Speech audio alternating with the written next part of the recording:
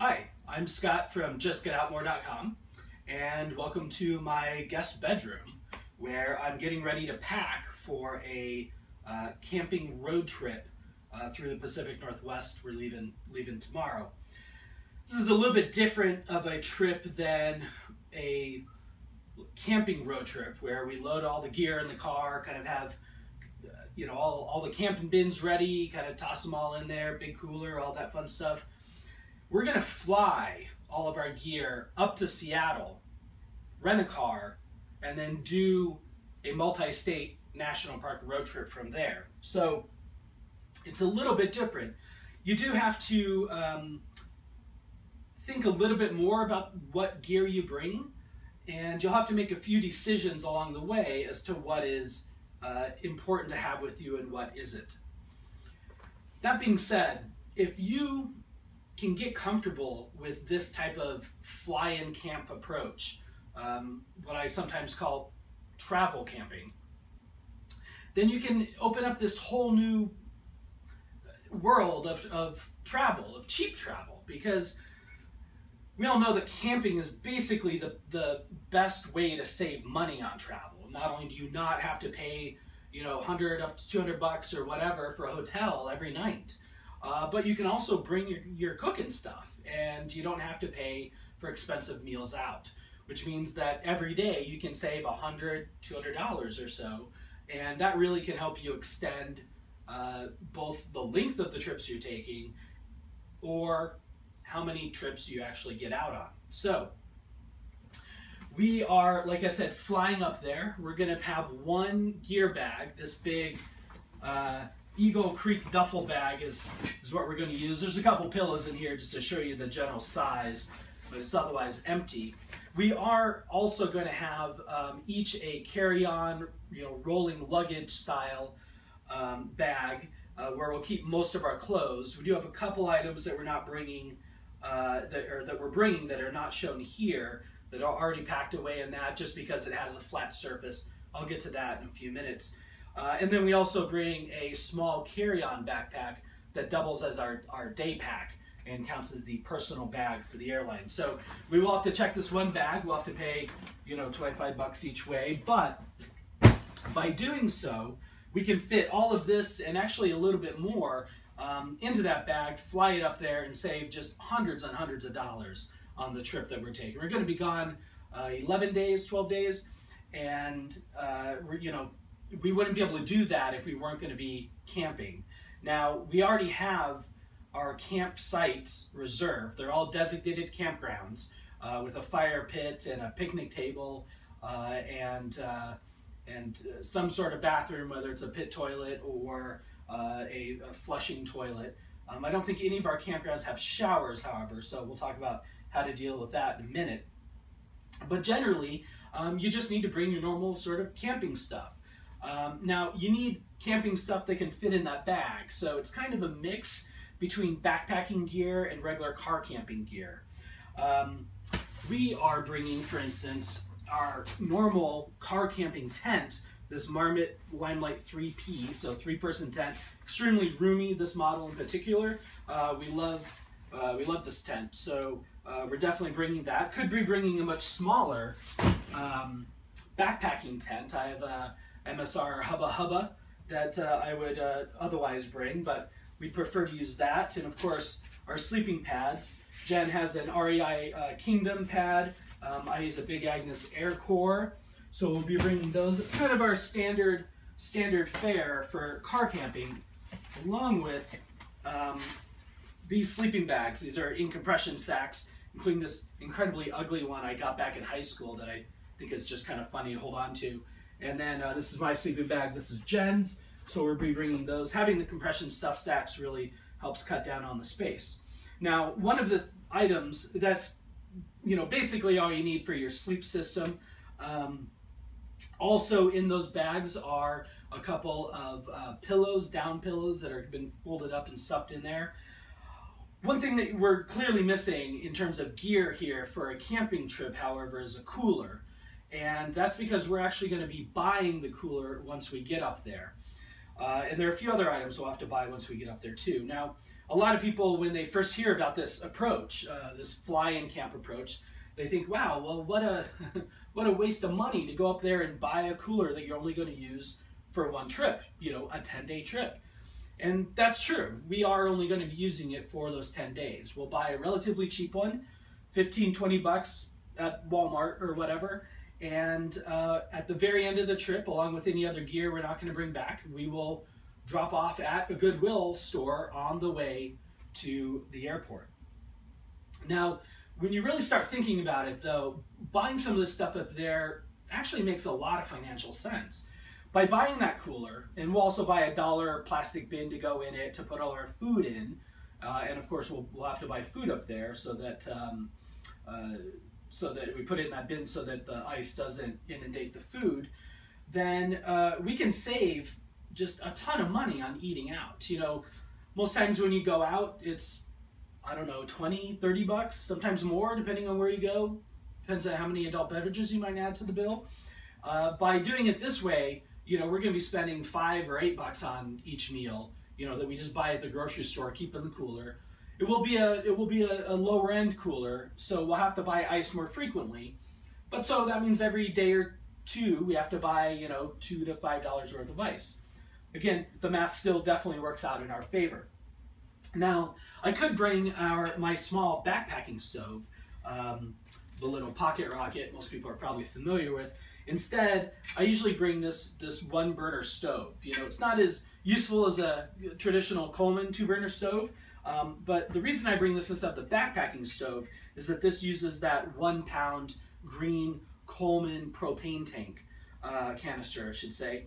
And those are ubiquitous. You can find those anywhere. They're about $5, sometimes $6. But you can find those at a gas station, Walmart, grocery store, basically wherever. And we'll use this to cook on. Now, we'll use our normal pan set that we use for car camping.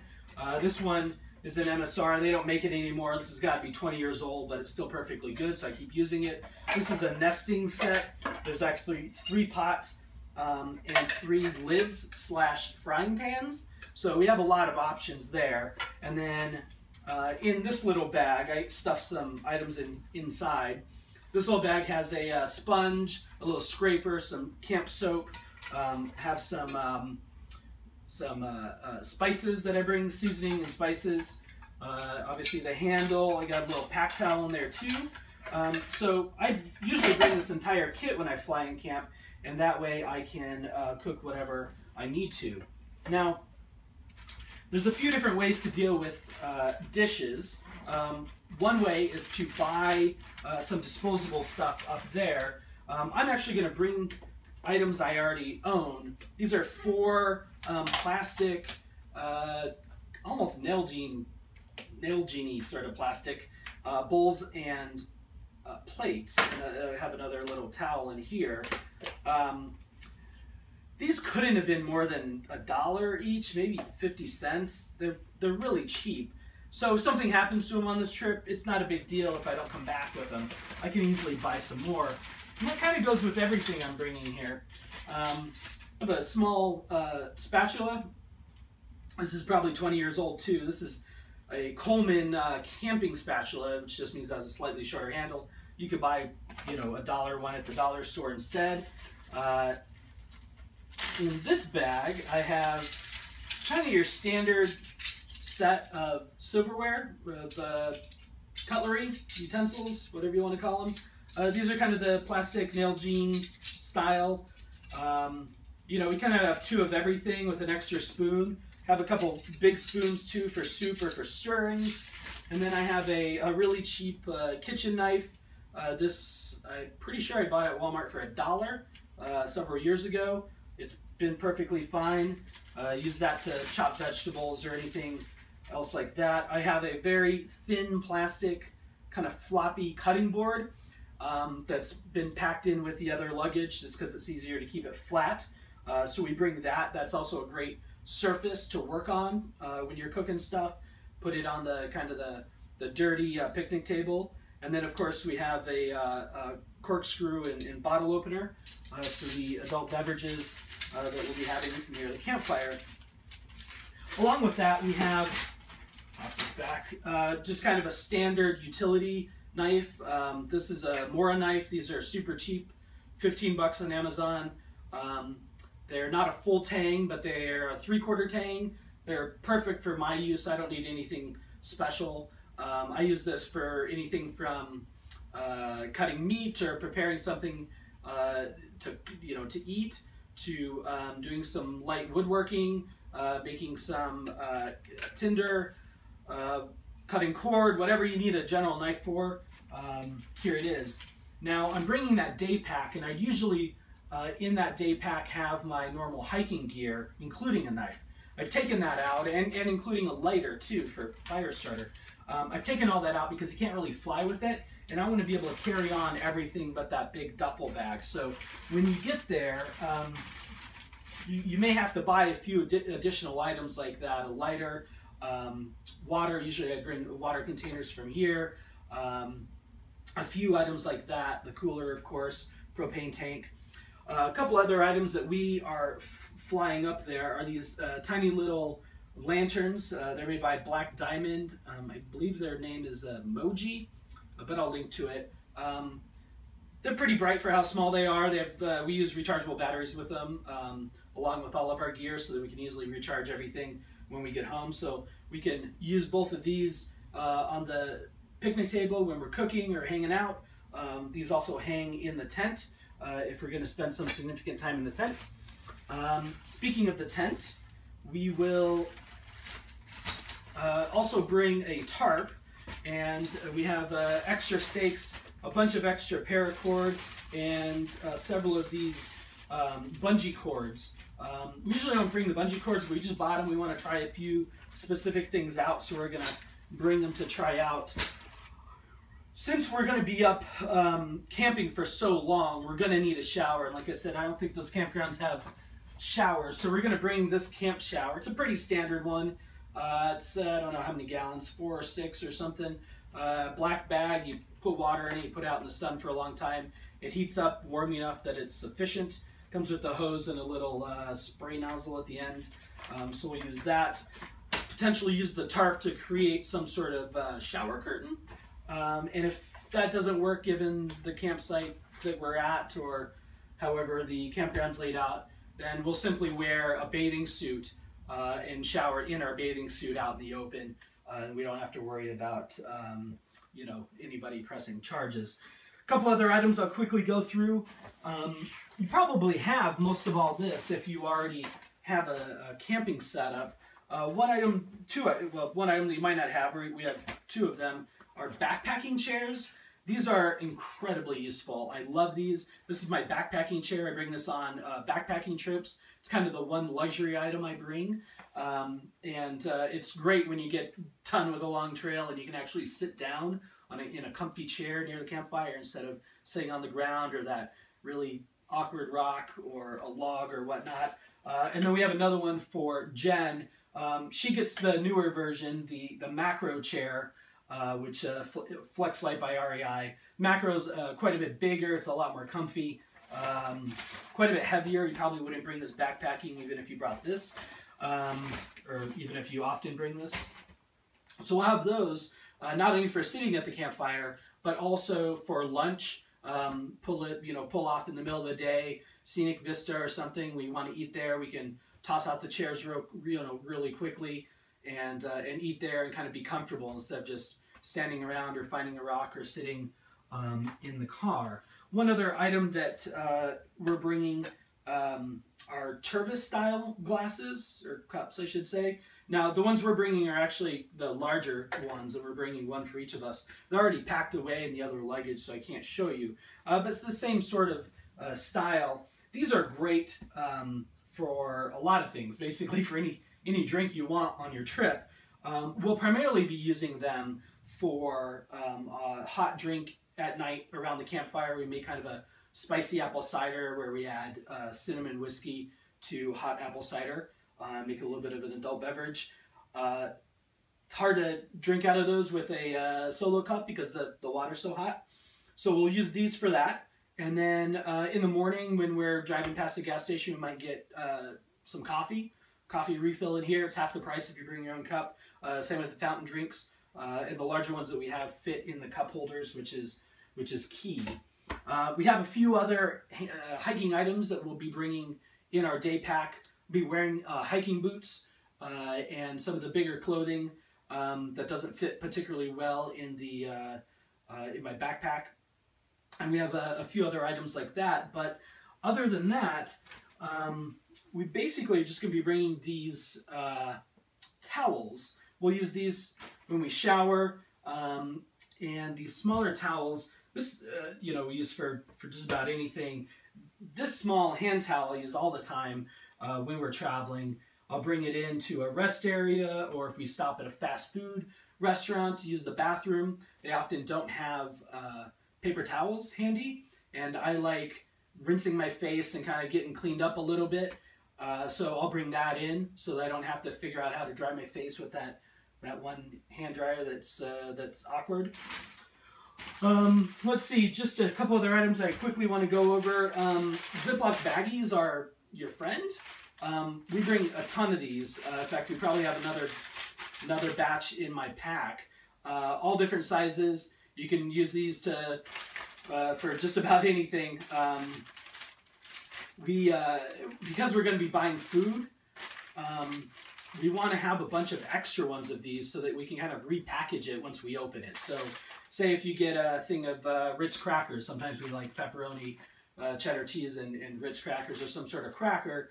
It doesn't have a resealable bag, so we'll put them all in here and ditch the box and save some space in the car. We are also bringing these really thin fleece blankets.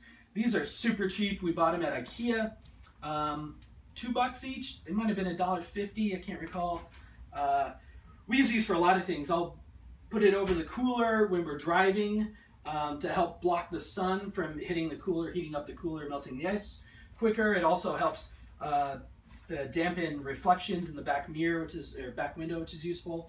Also, we'll put them in our we'll bring them in the tent. I often like to sleep with kind of the sleeping bag half open, and I'll just kind of toss this over me. I can pull it up over my face if it's bright in the morning, I'm not quite ready to get up. We also use these in our camp chairs next to the campfire for when your back kind of starts to get a little bit cold, or if the firewood we're burning is popping a lot and tossing a lot of embers, then we'll sometimes even put this over as kind of a big bib, just in case something hits us, it doesn't burn our shirt or clothing that costs a lot more than this, $1.50 or $2 blanket.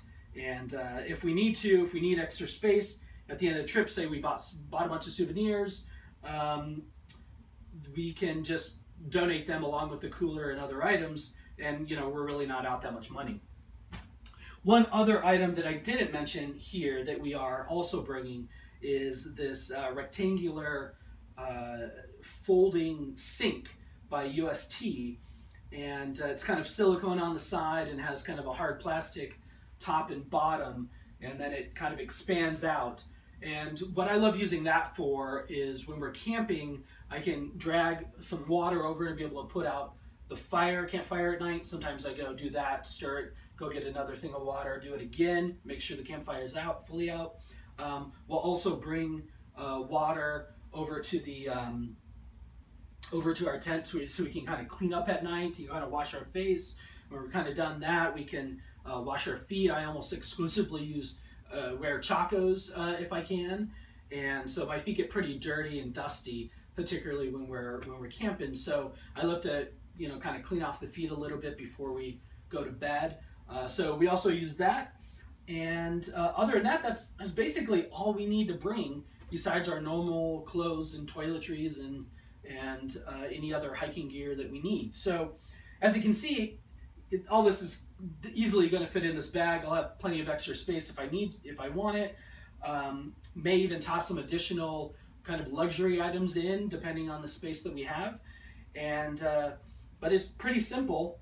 You have just as good of a time camping with this stuff as all the stuff you bring and have to manage once you camp when you're car camping, from home, where you can bring all the stuff you own.